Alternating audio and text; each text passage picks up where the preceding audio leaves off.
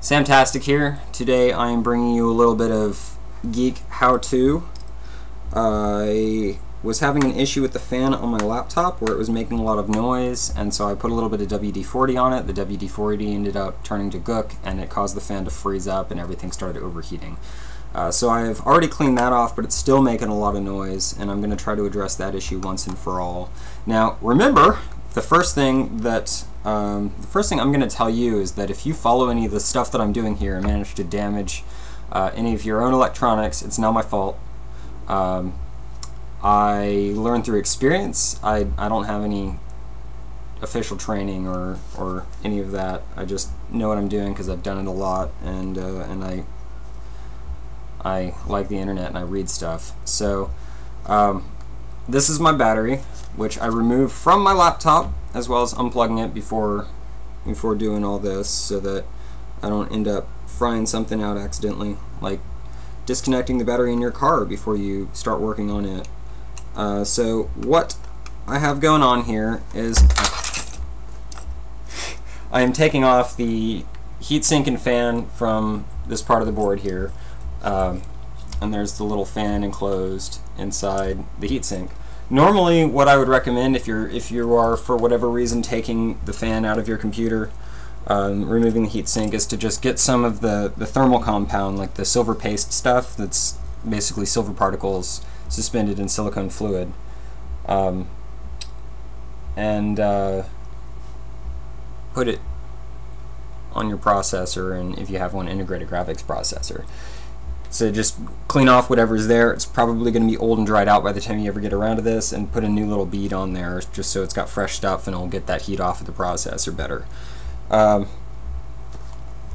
Yes, so the next thing that I need to do is remove the fan from here. It's got 3 little screws on there, which are here, here, and right there. So I just need to take those screws out and not lose them, because they're very, very, very tiny. It's easy enough to do that. I am actually really lucky with my computer, because I've worked with a number of them where it's really not very easy to get to the heatsink and fan assembly at all.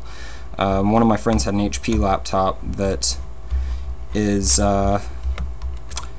it's got the heatsink on the other side of the motherboard, so I actually had to take the whole thing apart, pull out the keyboard, and I think I had to take the screen off of the hinges, and lift it, like completely unscrew and lift up the motherboard in order to get to the heatsink that was on there. It was a really, really dumb design. You need to get to these things if your computer starts overheating. 90% of the time your computer's overheating because it needs new thermal paste or it's too dusty inside.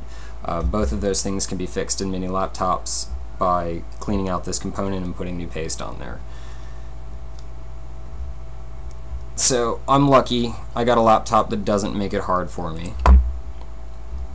And this fan is not like many others that I've had to work with. It will actually come off of here. If yours doesn't, don't try to force it, because a lot of them actually have a motor attached to the fan. This one uses, if you can kind of see it, yay blur, we've got an electromagnet on there, and there's a little magnetic ring around this fan that it just runs an electrical current through there, makes it spin. So there's not a whole lot in the way of moving parts, and so I don't understand what's going on with it, where it's like slipping off track and making so much noise. But I'm going to use this little spill that I had here. This is graphite oil, which was recommended to me for this task, so I'm going to give that a try. I have high hopes for it, and I'm going to kind of apply it liberally here. Just a little bead on there, and I'm probably going to clean that up a little bit, and go ahead and just drop a bead right in the center of this as well. I don't want to gush it.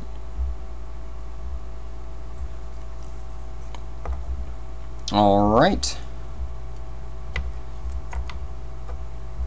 and so this is supposed to be a really good lubricant that's not going to break down quite as easily as something like WD-40, and so I'm hoping it's gonna keep the noise low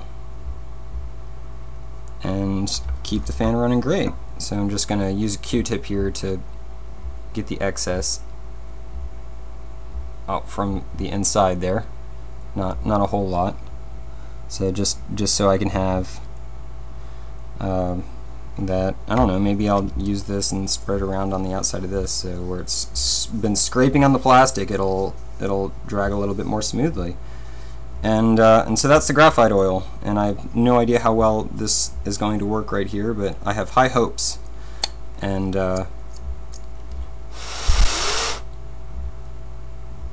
seems pretty quiet. Seems to be spinning really well. So let's get this put back together, and I will get things powered back on, and we'll see how this worked out.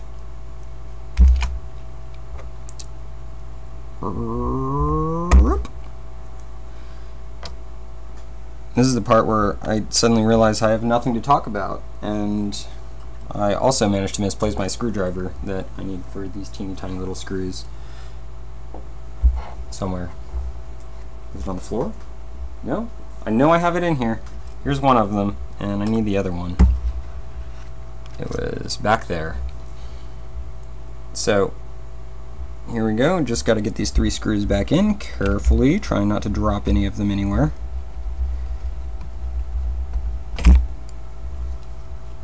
And honestly, I do not have any idea how much that graphite oil costs. It was an old tube that my dad had chilling in the garage.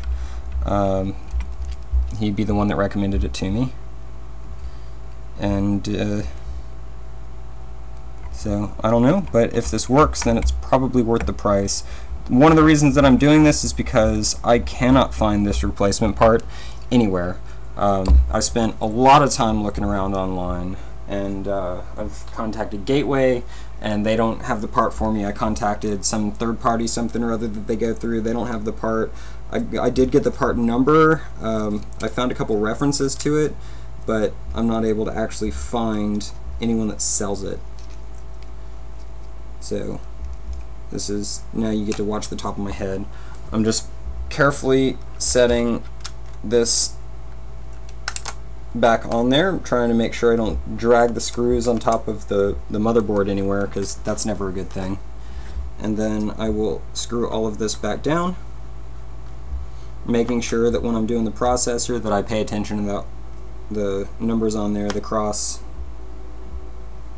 It's like putting the tire on your car. You start at 1, go to 2,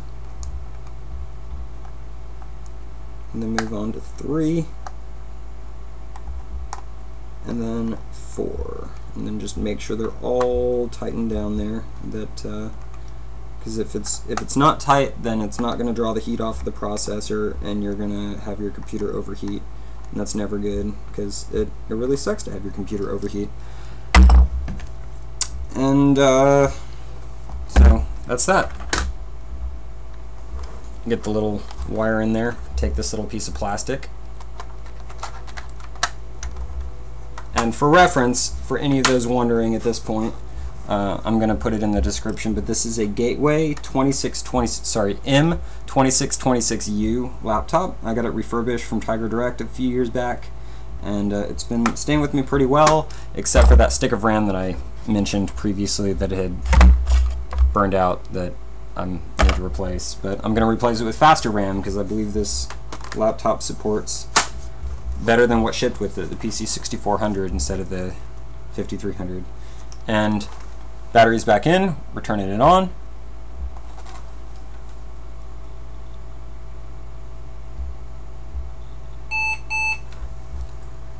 Oh God, that did not work.